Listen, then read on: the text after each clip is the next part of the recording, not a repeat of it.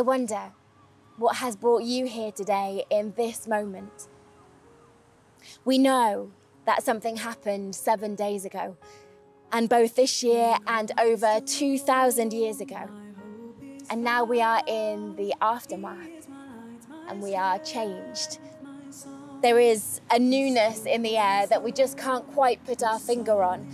The light seems crisper, and the air fills our lungs in a deeper way than before. And we know it has everything to do with him.